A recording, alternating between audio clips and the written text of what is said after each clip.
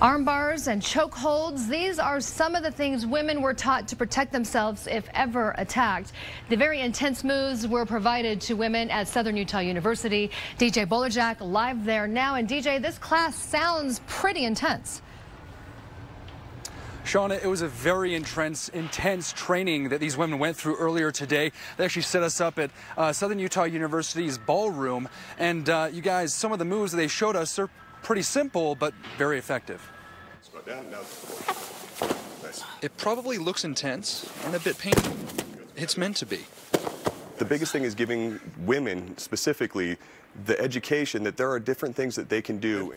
Sergeant First Class Matthew Rains is using muscle memory to teach these Southern Utah University students how to protect themselves against sexual assault. It's just situational techniques that can help them escape and increase their chances of surviving a dangerous situation. Because you got a type A aggressive personality. Danny Brady has never been faced with that before, but she's here today to prevent.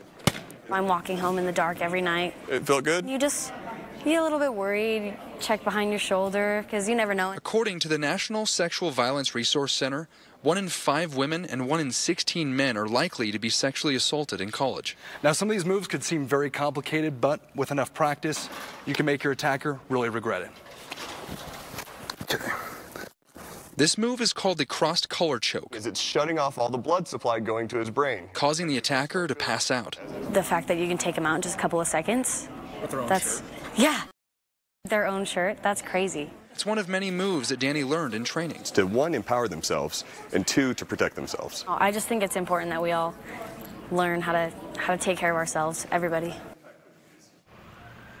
Now, there were multiple classes held here at SUU today for this type of training. One of those classes, from what I'm told, had over 30 people attend, including some major administrators here at SUU. Now, if you need help or you want to find out some more information about this sort of training, go to our website at KUTV.com. Back to you.